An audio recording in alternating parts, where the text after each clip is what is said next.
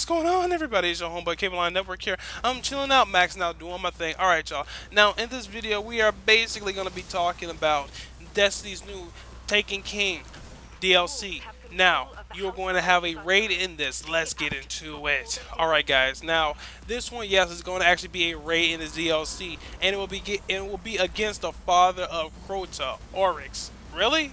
Orxy is like Crota's father? Seriously? Huh. Now, if you don't know who Crota is, he is the high villain of the Dark Below. He's the main boss. So, Crota was like pretty big. So I wonder how big his father is going to be.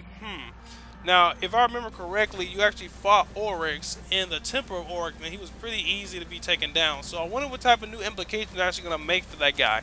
Now, this is actually highly interesting. Now, since the House of Wolves dropped, people were disappointed that there was no raid system, that they introduced an arena system instead. I personally like the arena system instead of the raid, but hey, this time we're going to get an amazing raid. It's going to have a ton of stuff. It's going to be $40. Yes, it's going to be $40. Of course, you know Destiny is a pay-to-play game, so if you don't have $160 to shark out into it, then you're gonna have pretty much a problem with all the DLCs and stuff. And trust me, you don't buy these DLCs, you will regret it, because you know all the new weapons come out.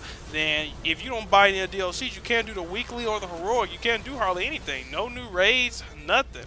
You know, it's kind of gonna be, you know, it's kind of gonna be really boring. Then it's gonna be like 18 million times as hard to level up as well. It's gonna be way difficult to level up without that. But anyway, guys, yes. Now, E3, a bunch is going to be releasing a whole lot about the Taken King DLC, all exclusive information and everything. You can check all that out right here on the Cable Line Network. We're keeping you updated with everything happening in E3. Yes, people. Now, for those of you who could not actually go to E3, I feel sorry for you, but guess what? We can actually bring E3 to you. Why pay $600, $700 to go to you know, it's an amazing event.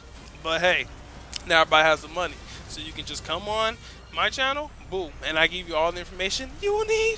Alright, guys, peace out. Talk to you later.